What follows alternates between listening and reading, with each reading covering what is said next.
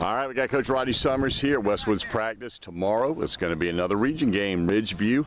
Coach, you're undefeated, ranked number 7 in the state, but obviously we know that Ridgeview is a capable, talented team with a bunch of big guys. Oh yeah, I mean, you know, we can't take these guys lightly at all. You know, look at their record, and they hadn't won, but I think 2 ball games. But if you look at who they played, North Augusta, Goose Creek, Dutch Fort.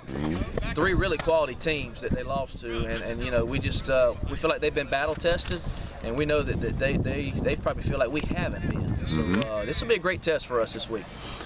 7-0.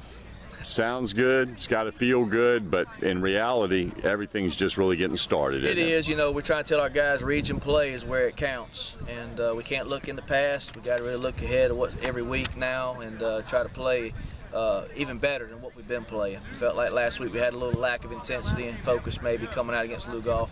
So, you know, we just want to make sure we pick up the intensity this week, and I think our guys will. Being a Richland 2 rivalry game, you know, Ridgeview's right down the street, and the guys, they know each other, and so I think they'll be up for this game.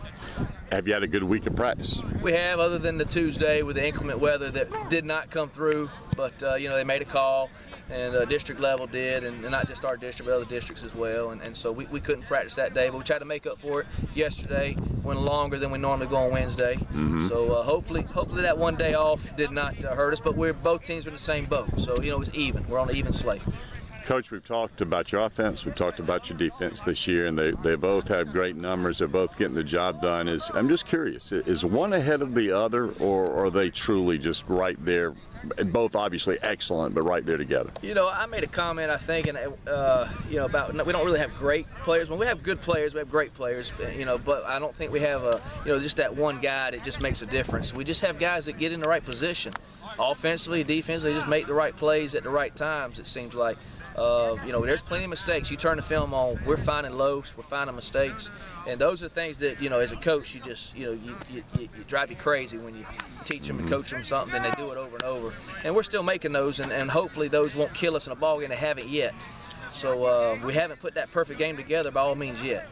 It's got to be exciting, though, to be where you are at this point, knowing that you can get a lot better. That's got to be, in a way, a really good thing. Yeah, it is. You know, being 7-0 right now, playing the way we've been playing. You know, I think we have been playing pretty good. But again, you know, what can we do when we do put that perfect game together? And that's something exciting to know that it's out there and that you can do it. And that's what we're trying to challenge them every week. Strive to get better and better each and every week. Last thing, you got a big rivalry game a week from Friday against your down the street rival Blythewood. You've also got Dutch Fork left. You got Spring Valley left. Any concern about the kids looking ahead to these huge games? You know, it's a gauntlet. These next 4 games, they're going to be tough. It's something that we've told them, and the kids know that Blythewood's down the road, Dutch Fork's down the road, Spring Valley, and hopefully playoffs. But you know, we're not in the playoffs. You know, we could mess this thing up and not get in. So we've got to take it one game at a time and try to make sure we're in the playoffs. And then what happens these next 4 games is really going to determine where we are. So we need to take it one game at a time and hopefully stay focused. And that's what we're trying to do.